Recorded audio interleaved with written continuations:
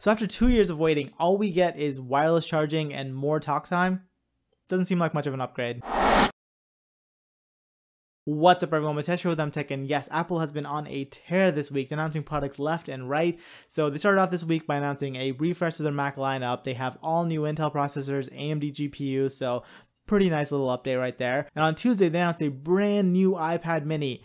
Guys, it has been 4 years since the iPad mini was updated, so this is amazing. And they also announced a new iPad Air, and that makes me think that they may have too many iPads, but hey, I'm not one to judge. Having variety is actually pretty nice. And then finally on Wednesday, we got a refresh to the Airpods, and this was very much in line with like the Mac updates where nothing really changed except they added a couple new things on the inside to make them a little bit better. And this is, I think, the most disappointing thing. The Mac changes were nice, they're nice to have. Everyone knew that we're not going to come out with a new MacBook, but everyone expected that they would come out with a new AirPod design, and they did not do it. Now this is not to say that everyone expected a ton of changes to the new AirPods, but seriously, they did not change how they look at all. The AirPods look the exact same. If somebody put the AirPods 2nd gen in front of you and the 1st gen, you would not be able to tell the difference, except that there is now an LED in the front of the case if you buy the $200 ones, which have wireless charging built into the case. Now, as I said, nobody was really expecting a ton of changes because AirPods are already great, truly wireless earbuds, and they are easily the best-selling ones. So Apple didn't want to mess with an already great thing. But it's pretty disappointing when you think the fact that AirPods aren't perfect. They don't have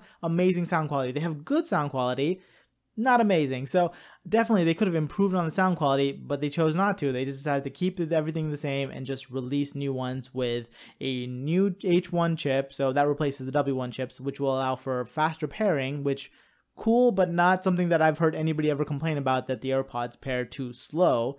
Cool though, nonetheless. And they give you a little bit more talk time. I think about an hour and a half more of talk time, which is awesome, but I'm surprised that they couldn't also give you more playback time for music or anything like that.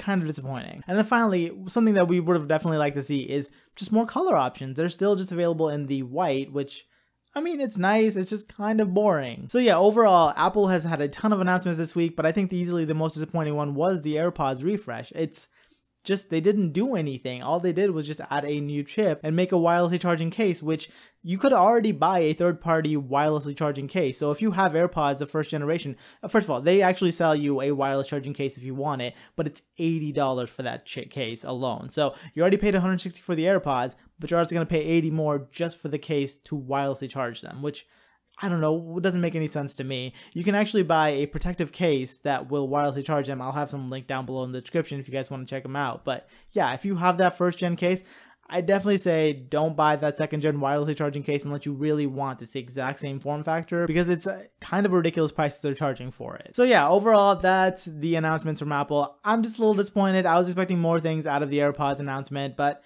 that's what we're getting. So let me know, what do you guys think? Is this enough of an upgrade for some of you who are on the fence to consider buying AirPods now? But as always, like this one if you liked it, subscribe if you guys loved it, and I will catch you guys in the next one.